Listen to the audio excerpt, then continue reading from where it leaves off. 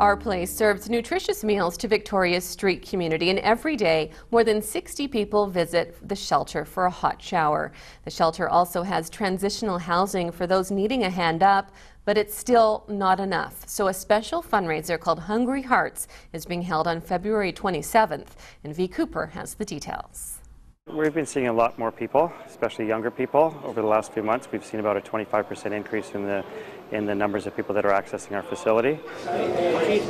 A 25% increase in visits to Our Place Community Shelter.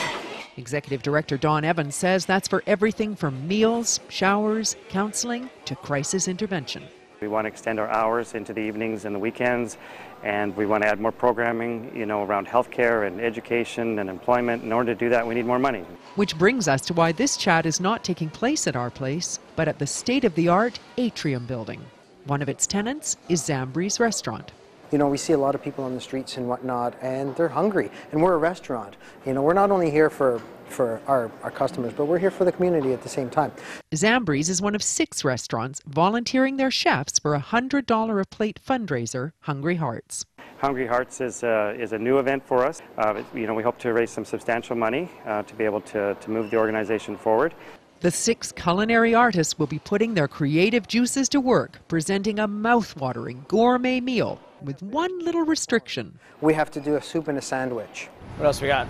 Vista 18's Garrett Shack's soup salad combo will embrace the 100-mile diet philosophy. Kelp found right here on Vancouver Island, tofu made locally in Victoria, and then the sandwich component, we're going to make a sushi rice open-faced sandwich. So it should be pretty interesting. We'll see how it works out.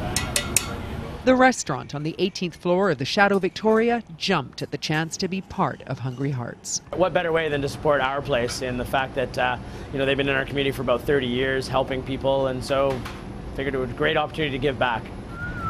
Our Place hopes Hungry Hearts will become an annual event. Victoria is a very giving community, and they just need to know what the need is and how they can help, and they always step up. Click on our website, checknews.ca, for more information. Here we go. This Check program is brought to you in part by Victoria Foundation, connecting people who care with causes that matter.